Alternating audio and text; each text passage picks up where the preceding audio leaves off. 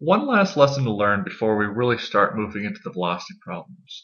This one can be learned through the problem we're about to solve here. We're going to do something similar to the last video. We look at us rolling a ball across the table, but this time we roll from the opposite end of the meter stick, opposite end of the table. The ball starts to roll. Let me start over here. Here's the meter stick. It's that one. But here it starts at the 90 centimeter mark, and it rolls until it gets to the 45 centimeter mark. And it takes the ball 5 seconds to travel there. First thing we always like to do in these problems, well, something I'm going to start doing every time, is we like to draw a little picture to kind of gather our thoughts. It doesn't have to be anything complicated or incredibly artistic, just something to get your mind into the problem.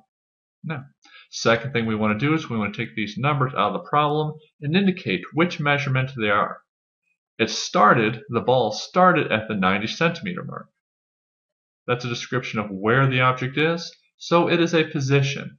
Furthermore, it was the first position the object has, so we're going to call it the initial position. The ball ended at the 45 centimeter mark, so we're going to call that its final position. The time it took to get there was from one point to another was 5 seconds. This is not the initial time it started at. This is not the final time it started at. This is the duration the ball was moving. Anytime we talk about a duration, it's a time period. It's a length of time. So this here is our delta t. Now, before we can solve for the velocity using this equation, delta x over delta t, we first have to find delta x. Delta x is a change in position. It is the final position minus the initial position. The final position, 45 centimeters. The initial position is 90 centimeters. And here's where the importance of this lesson comes in. If we take 45 minus 90 centimeters, it is not 45 centimeters. The answer is negative 45 centimeters. Now, what does this negative mean? This is the displacement. In the last problem, we started the ball off at one end of the ruler, and it traveled a certain distance in a certain time. This answer we got was a positive value. It was a positive displacement. Notice what has changed in this case. Here, the ball is traveling in the opposite direction. The symbol that comes out of displacement tells us the direction the object is moving. In the first case, it was in a positive direction, to the right.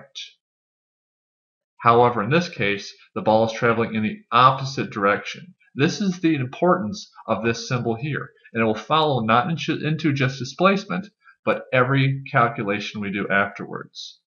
If we take the displacement, plug into the velocity equation, velocity is now displacement negative 45 centimeters divided by the time it took to do so, 5 seconds. This is taking this equation right here and plugging these values in. We found out that the velocity is equal to 45 divided by 5. Negative 45 divided by 5 is negative 9 centimeters per second. Centimeters per second being our unit. Before, in the last problem, we solved for a positive velocity, but now the velocity is negative. This has the exact same meaning.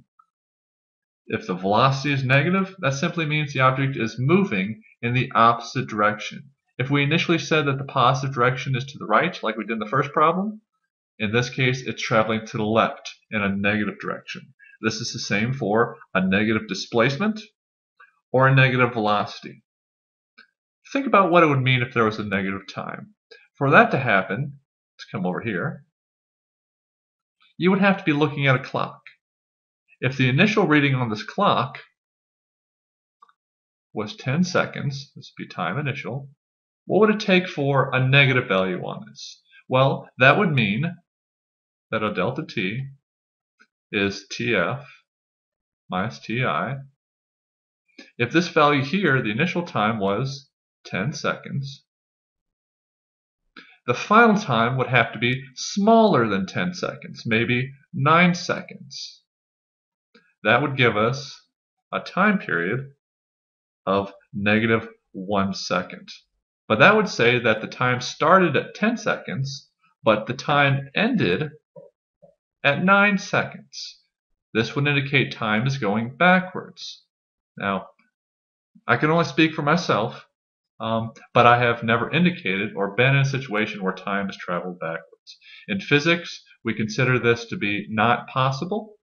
So if you ever come up in a situation where you have a negative time period, there has been a mistake in the math somewhere, or maybe a mistake in a measurement. We should never have a negative time period. Negative time, it just doesn't happen.